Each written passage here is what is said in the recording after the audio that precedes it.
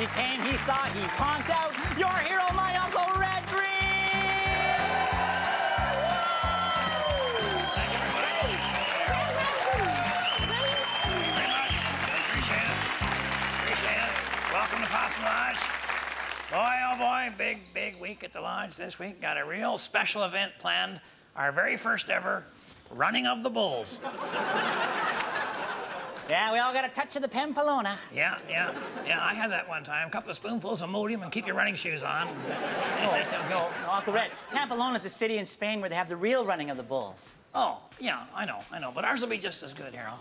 Why, I'll tell you, the idea of a bunch of bulls chasing our guys down the main street's got everybody pretty revved up around here. You know, it sounds pretty dangerous to me. You know, if anybody gets hurt, your name is Mud.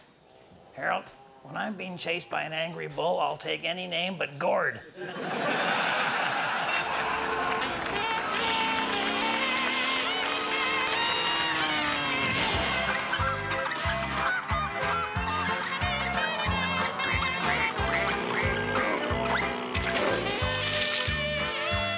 Here are a few clips from this episode. Harold tells me this is what the big shows do now, you know, to get you to watch, kind of a preview, kind of a teaser thing. How do you like it? Let us know. Just call 1-800-NICE-TRY.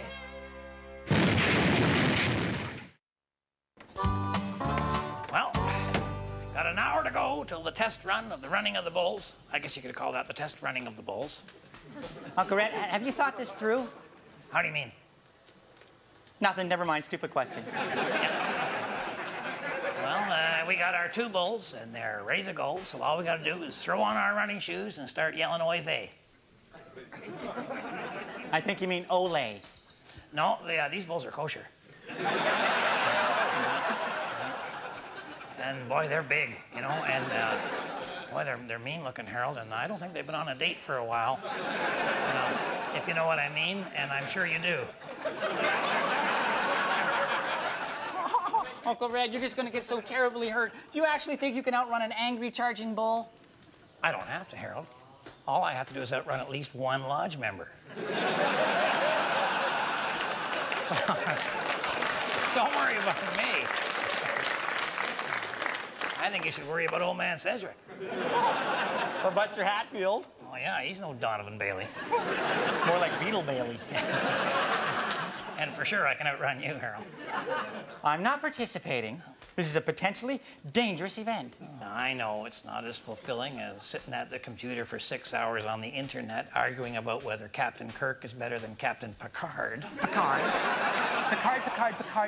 is. All right, but for the guys that are running with the bulls, Harold, this is a display of courage, manhood, and heart. And heart attacks. Oh, your kite got caught in the high-tension wire. You thought you could get it down, so you leaned your ladder up against the pole, and you heard a funny sound. You climbed and climbed way up to the top where the ladder touched the transformer. You grabbed the wire to free your kite, and you noticed your hand getting warmer. Oh, sparks flew out, and away you went with one arm noticeably enlarged. Now, normally the cops would make an arrest, but they could see you'd already been charged.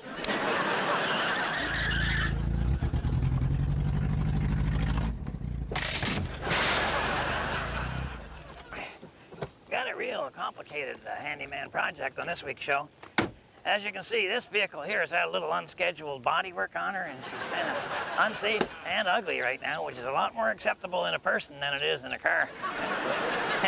And over here, if you'll see, we got almost the identical unit over here, and different side done on this one. This is actually a result of a little test we ran up to see if Mercury Creek Bridge was wide enough for two cars. Can't really talk any more about that till after the inquest. Anyway, I'm going to show you what the creative handyman does when he's got two identical side-swipe vehicles. Actually, I got the idea of watching them action movies. I really like the action movies because at my age, that's about all the action I'm going to see. I'm going to show you how to make a Hummer. You know what a Hummer is? It's one of those things they use like on Desert Storm. I don't know why they call it a Hummer, but if you got anything that's 12 feet wide, it's a Hummer, believe me. You know who has them is the military and Hollywood celebrities. So that makes sense, because those are two groups that really spend money wisely. Okay? So what we're going to do, we're connect these two cars together side by side. Of course, the first thing we have to do is get the doors off them. At a 1/2-inch bolt? No, I think she's a 5/8.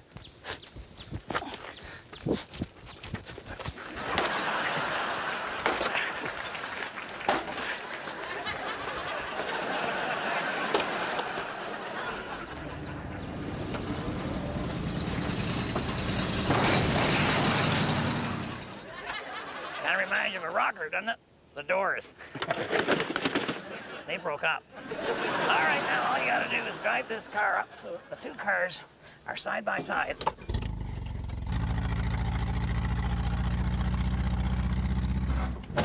There we go. Now, just gotta kind of join them together into one wide body. And of course, joining them up means that you gotta be welding, or better still, or at least faster still, use the handyman's secret weapon, duct tape. But don't skimp on the duct tape, just to save a buck or two. Because at highway speeds, you'll be glad that you spent the big dollar. I wonder Hummers cost so much. It's all the duct tape. You're probably wondering, how's this going to work? Well, I'm going to tell you. First of all, you start up this unit. You leave her in neutral. Saves gas, eh? What about steering, you're thinking? Don't worry about it. I duct taped the front wheels together. This is not just a Hummer. This is a Hummer-dinger. Seats 10, got 2 separate heaters, 2 separate radios, so you don't get into the arguments over which station you're listening to. I mean, anybody can have a stretch limo. We got a squat limo. I didn't stretch the budget. I didn't pay squat. Let's see how she handles. Remember, if women don't find you handsome, they should at least find you handy. I'll be back.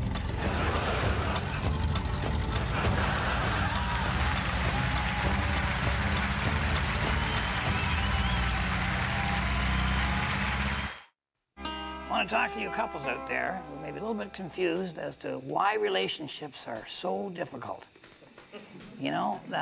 They say it's bad to generalize, but it's something I really enjoy. So here's the thing, okay? Men are interested in cars, women are interested in gardening. Yeah, think about that, eh? I mean, not all men like cars, some like motorcycles and trucks. But you gotta admit, you see more men at car shows than you see more women at gardening shows. Eh? That's important. That'll help you understand why they see relationships differently, see? Because women see a relationship like a garden, You gotta put a lot of work into it.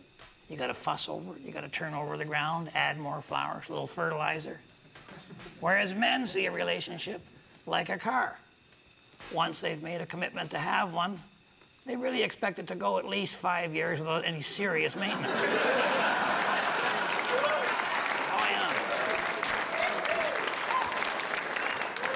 yeah. See, women enjoy working on a relationship. They see that as part of the fun. Men see that as a sign that there's some serious mechanical problem. And maybe that's why when there is a serious problem, women try to dig down deeper and get to the roots. Whereas, unfortunately, a lot of men try to trade up. Remember, I'm pulling for you. We're all in this together.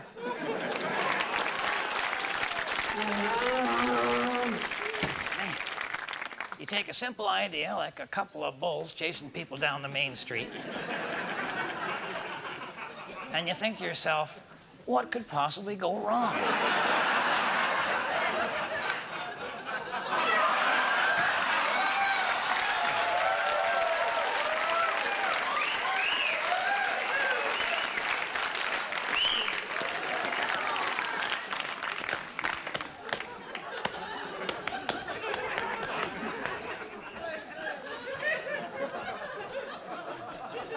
You have no interest in girls, do you, Harold? I'm not dressed like this to impress girls. Well, it's working, believe me. I'm going to be officiating the big event, the running of the bulls. No, Harold, it's not going to be a running of the bulls. We had a few problems. What kind of problems?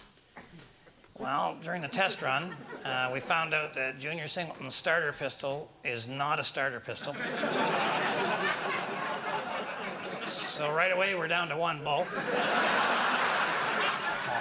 And, we got her going, though, with the one bull, and it was chasing everybody pretty good. And then Moose Thompson decided he wanted to double back for his lucky hat. He ran straight into the bull? No, he cut around the side street there, but he still nailed the bull pretty good. Oh, yeah. Like head on? More of a T-bone. Actually, 40 T-bones, a monster rump roast, and 900 pounds of hamburger. Oh, that's awful. Poor little big bull. Yeah. That's awful. Yeah. Well, good, there's an upside. Yeah. This whole silly event has to be canceled. No. We're not going to cancel it. We're just going to find something else to run, that's all. We're going to have the running of the moose. I'm going to go tell Moose about it right now. He'll be conscious by now. How can you tell? I'll tell him you said that, Harold. Don't tell him I said it. Welcome to the expert portion of the show, where we examine those three little words that men find so hard to say. I don't know. Excellent. Okay. On this week's portion of the experts, we have joining my Uncle Red is his best friend in the whole wide room, Mr. Hap Shaughnessy.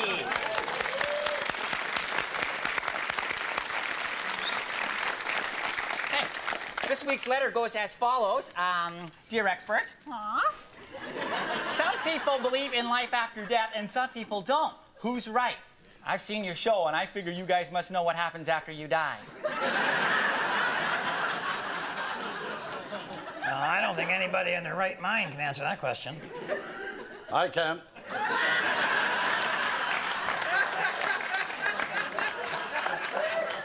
You died, Mr. Shaughnessy? When did that happen? At the Seoul Olympics in '88.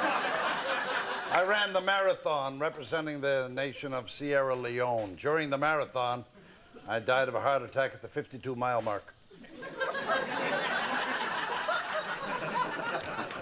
Marathons are only 26 miles. No one told me that. I thought you had to run there and back. So just as I reached what I thought was the finish line, which turned out to be the starting line again, I collapsed of a heart attack and I died. Well, I say we have a funeral immediately. Anyway, my spirit, or my soul, or whatever you want to call it, was floating. I could see I was lying there. Oh, Hap, everybody can see you're lying there. I remember a beautiful woman, and I was working on some pottery, and I remembered a door and a penny sliding on the door, and that's all I remember about the afterlife. Then a doctor revived me, and I was back on Earth, in Korea. I was so excited, I treated everyone to a banquet of dog. That's a Korean delicacy. It tastes a lot like wolf. Just going back a bit to your memories of afterlife, Uh-huh. you know, that pretty woman with the pottery. Oh, yeah. And then there's that bit about the penny and the door. Yeah. Yeah, those are both scenes out of the movie Ghost.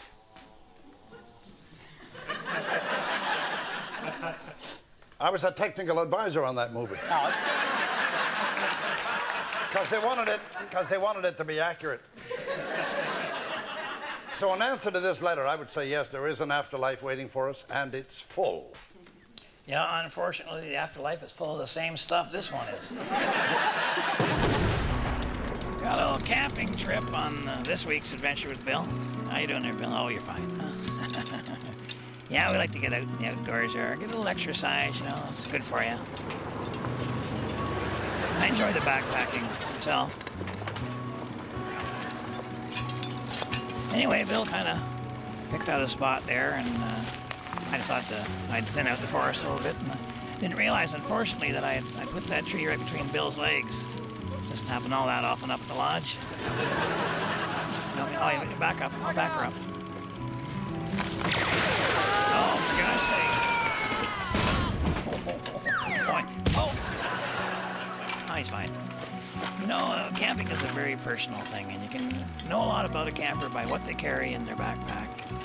I kind of go light, and Bill, he goes cable. Anyway, we got all our stuff out there, and it's time to roll out the bedrolls. Oh, Bill, you're supposed to hang on to the one end. Where you go? Where you go? Go get it. Where you go? Where you go? Go get it. Where you go? We get a little more speed going there, Bill. Look out. There we go. He's probably tired now. What the heck's this?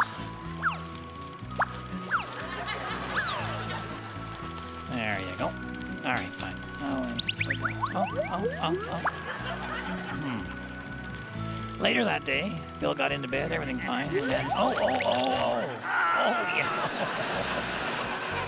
Anyway, we got ourselves all settled. Bill's all settled. A lot of mosquitoes, so Bill had kind of zipped himself up there like a sausage roll. And you know what? He'd gotten in there a little too quick, and he had neglected to put down one of the key components in any camping trip, the ground sheet. Right, Bill? A little soggy, is it, Bill? And not from the inside this time. Yeah. No. And this is starting to... Bill, you didn't put down your ground sheet. That's what I'm showing you. Come on, put that down. You'll be fine. So he doesn't want to get out of his sleeping bag there because of the mosquitoes. So he decides he can just do it without... Looks like one of them, you know, the caterpillar in the cocoon. I don't want to see the butterfly that comes out of that one, I'll tell you. Yeah, where you go, Bill? And Bill, if you need any help, I'm here for you, buddy. There you go. All right. I'm here for you. No, well, in my way, you know. There, he's all set. Jump into bed, Bill. Where you go? Good night. Now you're fine.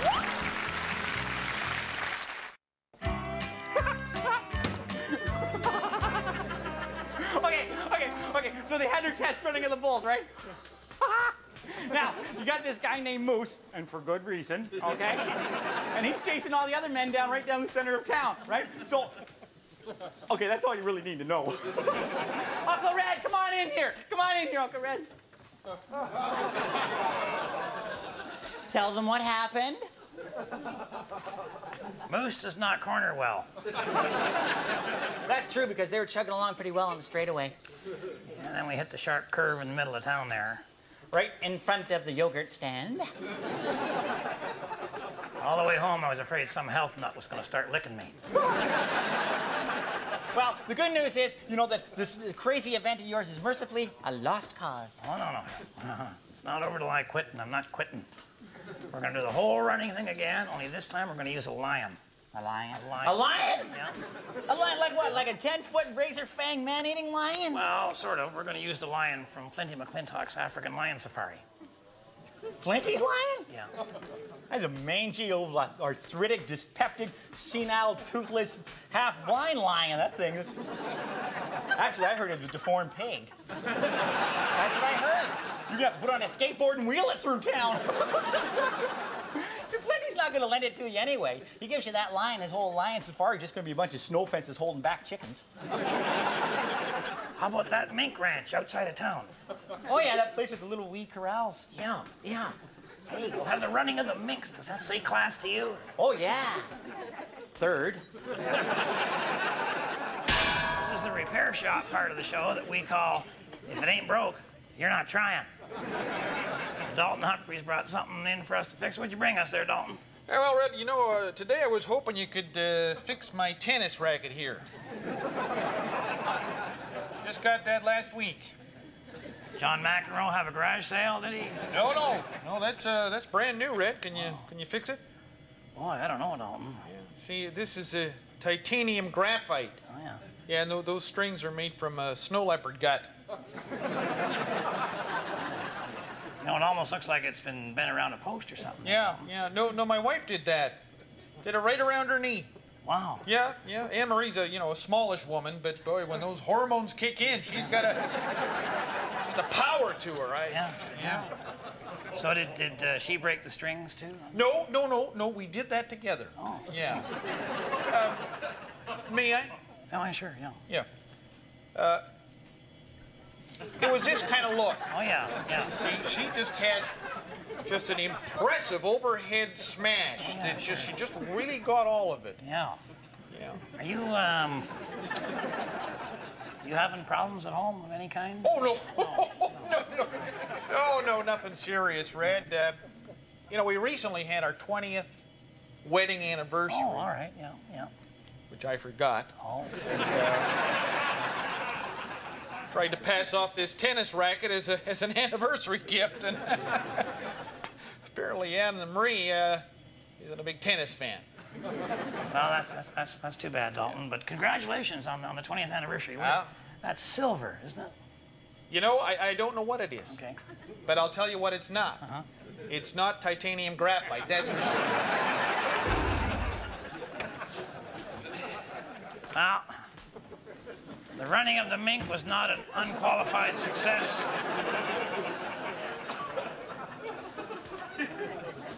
Dozens of casualties.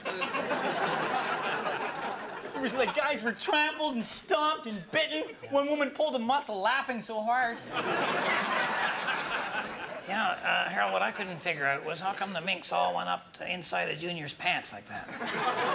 Well, it's because he keeps food in his pockets all the time. Those minks just whiz right up there. Yeah. So did Junior.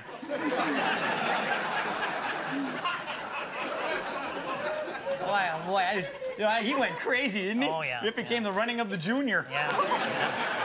Boy, he was knocking things over and yeah. smashing into people and trampling over them. Boy, oh boy, I had no idea Junior could move so fast. Well, Harold, you know, you get a dozen mink in your shorts and you get the adrenaline. But you know, I think people got their money's worth on that. Yeah, tickets were free, so I think so too. Yeah. No, Harold. It's the meeting. It's just a meeting. It's just a meeting. Oh, yeah, well, yeah, I was just, you know, Yeah. I was just doing that in case, for your own sake, I'm going downstairs. Yeah, all right. I want to get the mink laughing. Okay, if my wife is watching, I'll be coming straight home after the meeting. And, you know, you've always said you'd like to have the experience of the feel of real mink. Might want to check with Junior on that.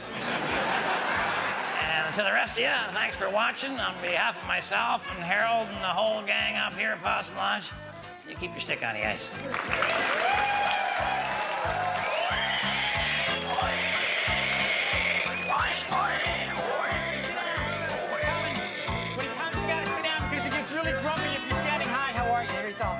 Okay.